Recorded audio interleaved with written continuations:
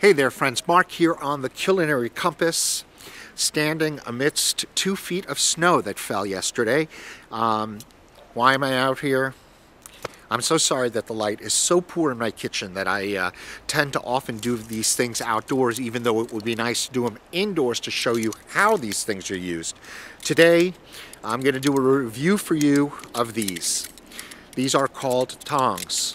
Tongs, not thongs. They're tongs. Now, as far as general use for these, I really use them for virtually everything.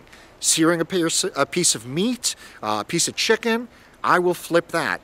I use these in the wok to constantly move vegetables around. I have these in my hands probably every other time that I cook, and use them for an enormous number of things, many of which you may not think of using them for. I will often use these to pull the rack out of my oven slightly instead of grabbing for an oven mitt.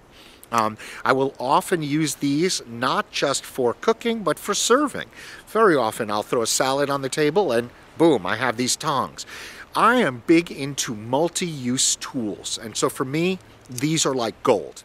Another thing is, you know, if I'm making latkes or you're making some kind of like a crab cake or some kind of a burger, it's really easy even to grab items from the side and to then turn it over like this. Now, there's a couple of things to just note. These things come in long and short. I tend to like the longer ones better because I can't figure out why you would want to have your hand closer to the heat or the hot pan. However, it's fantastic to have this kind of silicone-coated product because that's great when you're working with pans that are Teflon-coated and you're concerned about scratching the bottom of those pans.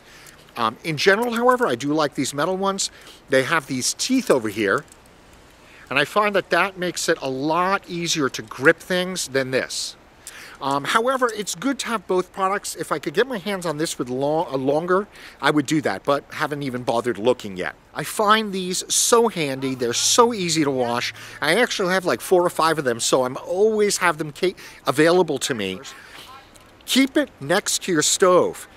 Make sure it is right there, and this way you'll see it and you'll start to use it. And whenever you have a question, will that be the right tool? Not sure.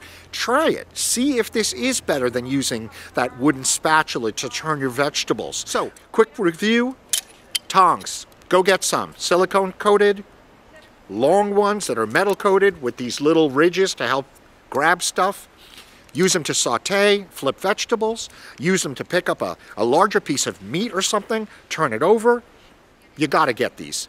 Very good tool to have. You'll end up using them more than you think, and you'll end up asking yourself, how could I have not been using these for a long time? That's it for the Culinary Compass today. Go buy yourself some. There's some links below the video where you've got some quick access to get these real cheap, good quality. Ciao for now.